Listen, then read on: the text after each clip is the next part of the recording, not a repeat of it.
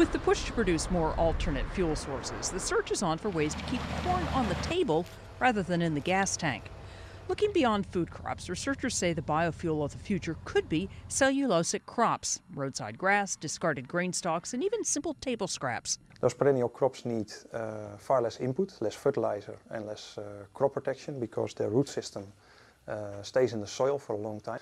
And because of this far lower inputs and also less farming operations that you need over time, they give a far higher net energy yield per hectare. So far, the cost associated with adding enzymes to the crops have been prohibitive, about $5 to $6 per gallon of fuel. But researchers say the benefits are worth it.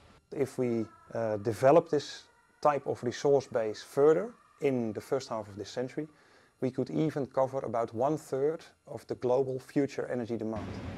The food versus fuel debate has pegged much of the blame for rising food costs on biofuel production.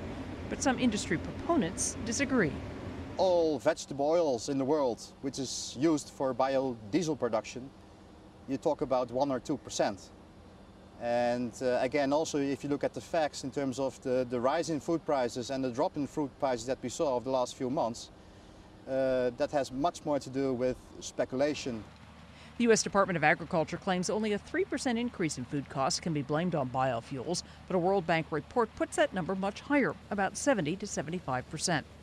Producing biofuels without compromising food stocks will remain a challenge for some time, and progress is being made on cellulosic ethanol.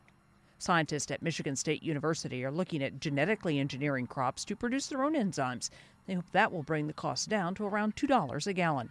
Diane Kepley, The Associated Press.